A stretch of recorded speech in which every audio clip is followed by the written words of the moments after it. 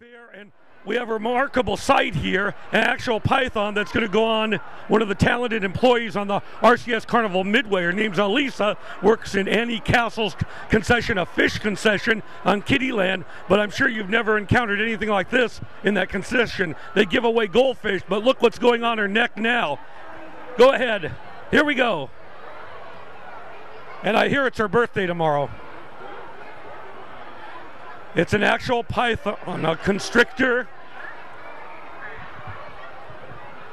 from this exciting booth here on the Orange County Fair, JurassicParties.com. If you could come into our frame a little bit.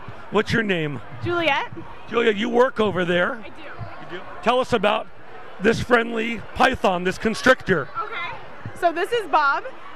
He's probably about 5 years old or so. There you go. We've had him for around 2 years or so. Someone donated him to us after he got too big, so now he's using for parties. And how does it feel, Elisa, compared to the goldfish game that you work on the Carnival? He's heavy. It's true, it's your birthday tomorrow? Yes.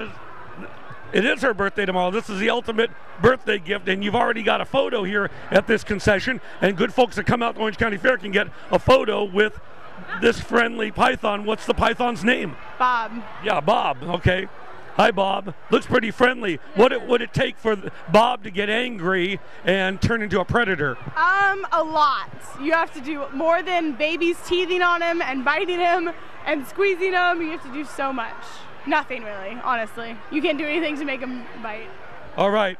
Now I'm going to get out of the way so you can get another good look at the camera here at Bob. Try to get a close-up here.